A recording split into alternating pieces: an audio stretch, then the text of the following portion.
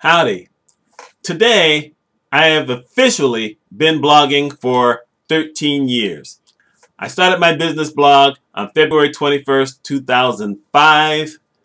Wait, that's right, this is 2018, so that's 13 years. Anyway, I've been blogging officially for 13 years in one place, and it's just been an amazing ride.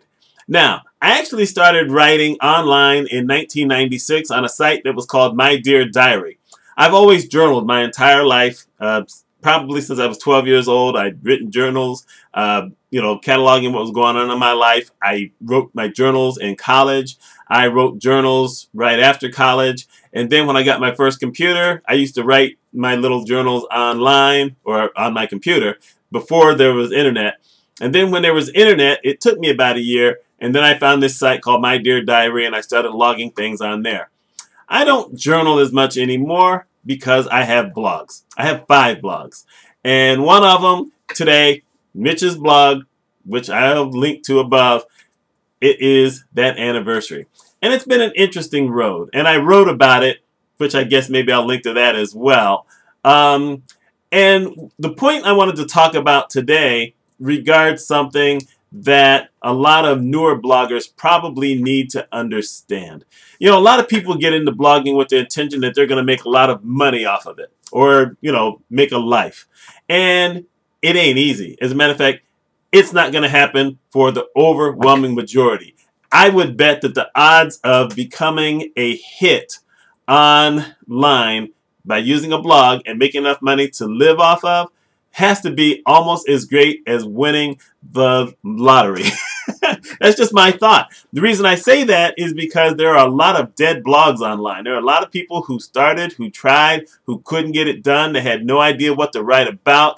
They didn't have any idea of how to get traffic. They just kind of floundered because it seems so easy. You sit down, you write some copy, you throw some ads on, and you make money. It ain't that. What you need to think about is the long term. In essence, what can you use blog posts for if early on they don't get a lot of traffic? Even if they do get a lot of traffic, what can you use them for? Well, I've been able to use my blog post to link in my videos. I've been able to cross-promote them on other blogs when certain topics come up. I've been able to interlink those back to older stories. I've been able to post them on Facebook and Google Plus and LinkedIn and Twitter. You can rinse and repeat. You always have something there.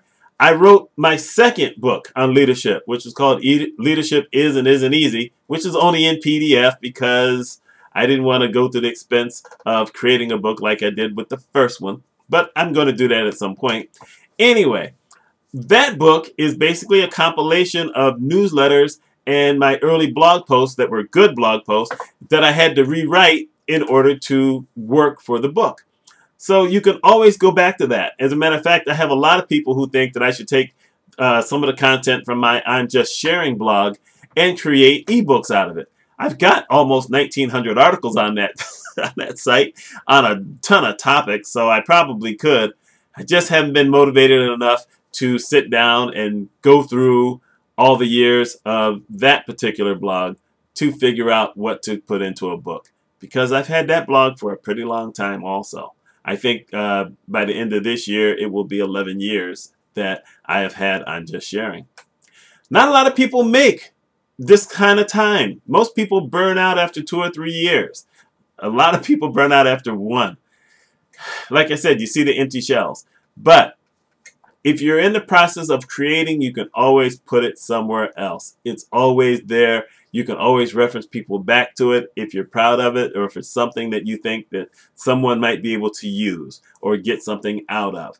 So think about blogging in a different way. Don't think about it as this quick get-rich scheme thing because it ain't happening for the overwhelming majority. It's just not going to. If you're already a name, possibly. If you're like, well, me, it ain't going to happen. Just being truthful. Anyway, that's what I'm sharing today. Let me know your thoughts on long-term content creation. You know, we just call it blogging and writing articles, but today they call it content creation. Whatever. Let me know your thoughts on it. Let me know your thoughts on blogging. You have any questions? Go ahead and ask. My name's Mitch Mitchell. I hope y'all have a wonderful day.